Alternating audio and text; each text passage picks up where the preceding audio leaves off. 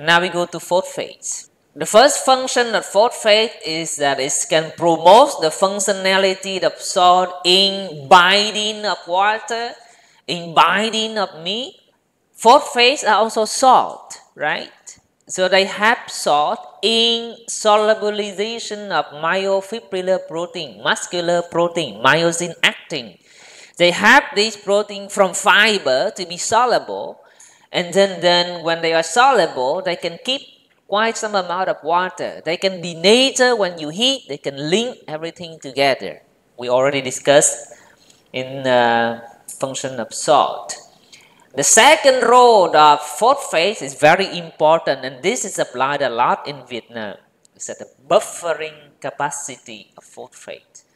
Buffering means that it has the capacity to maintain high pH, maintain high pH level. When you have high pH, means you have high water binding capacity of protein. We discussed in chapter 4 already. For example, the case of DFD meat, high pH, high water binding capacity.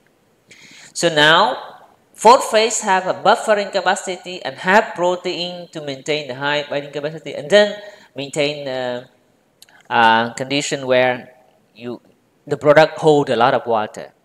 And then the third role of phosphates, they are antioxidant because they have many negative charge, polyvalent, negative valence. Đa hóa trị âm, they can capture, they can hold the cations, they can hold ferrin, for example, they can hold copper, for example. They hold these metals, these cations very strongly, and then these cations cannot stimulate oxidation anymore.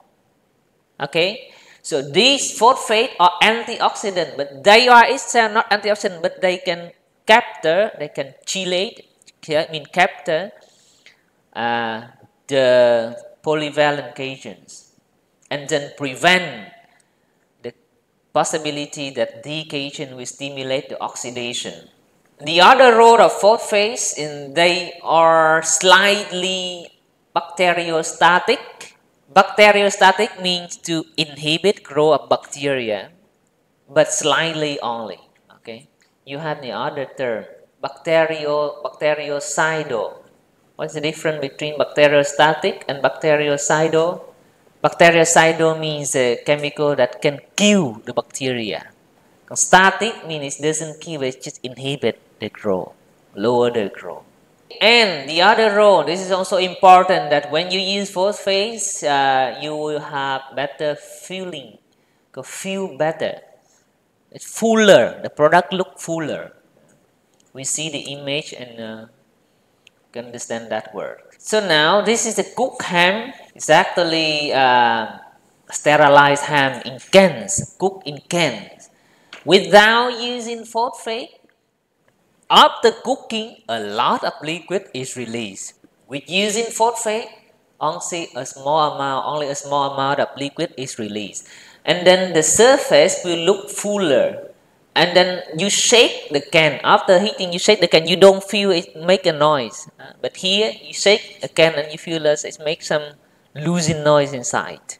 That's called feeling. It's better feel in the product in the can. Right. Phosphates is a general common word, but actually there are many types of phosphate. You have mono, you have diphosphate, triphosphate, polyphosphate, different polyphosphates.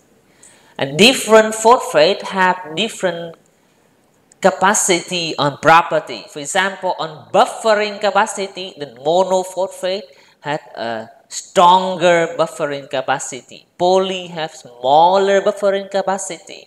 In binding of meat ion like calcium, this one is lower, this one is higher. In active component on protein means that the possibility that it have to solubilize protein, then it's like this. In solubility in cold water, then the monophosphate doesn't dissolve easily in cold water. This one can be dissolved easily in water, and so on. So normally if you look at a food, you see that people use several phosphates, not only one, because they want different properties, different roles. So normally they combine different phosphates together in one recipe. And again, we review what are the roles of phosphate.